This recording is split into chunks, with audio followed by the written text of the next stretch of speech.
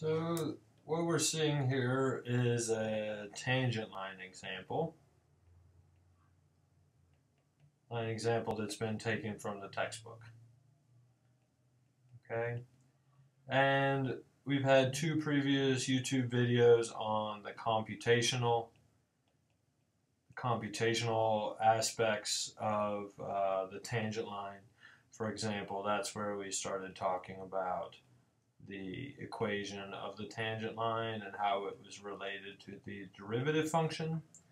And we've also looked at the there's a graphical example where we have a function f of x, and we know that what this equation star is the equation of is you pick a specific value that you're interested in, read the function up to this read the value up to the function. Here you are at f of a, and here's your tangent line, and you have the equation of it given by equation star. But what we need to look at now is more of a conceptual question, and that's what this textbook question is asking you. And let's see if we can take the two ideas that we've been given here, computational and graphical, and see if we can extend them to the conceptual question that's being asked here. Okay? So, you've been given some information. The function in figure 2.2 has a function value. They're not telling us what the function is, but they say the function evaluated at 4, f of 4, is equal to 25. And they're also saying that f prime of 4, the derivative of this function at 4, is equal to 1.5. So we have some stuff that's been given to us, and now they're saying find the coordinates of the point A, figure out what B is, and then figure out what C is. Figure out the coordinates of the point. Okay? One of these is really easy. I'll let you take a moment to think about that, which one it is. You can pause the video and put your answer in, or think about the one that you think is easiest. Okay. So if you're coming back to this video now, here's the answer.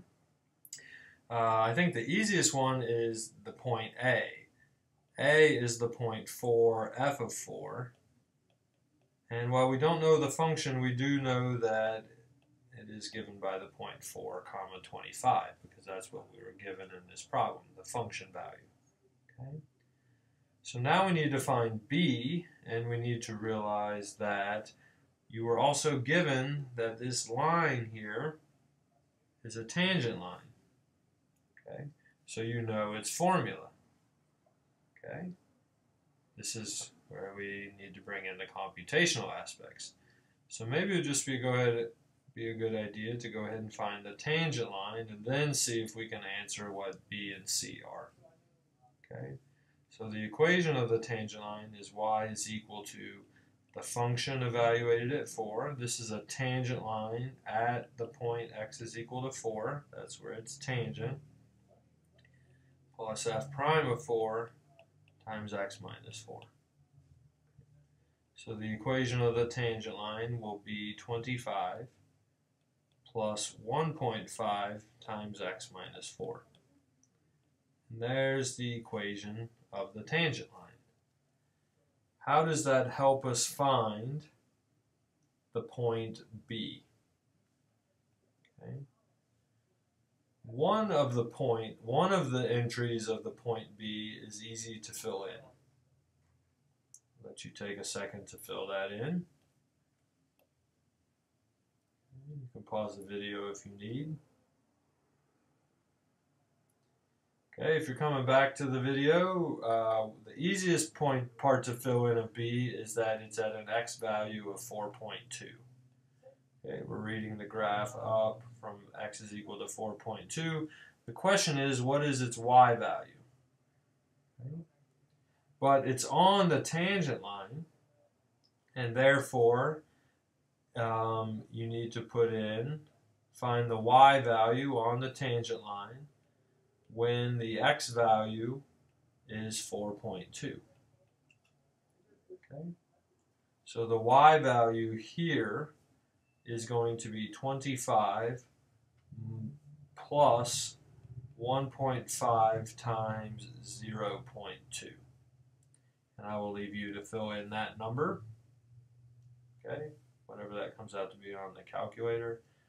In a similar fashion, C should work very similarly. C is at what x value? Okay. You can pause the video if you need.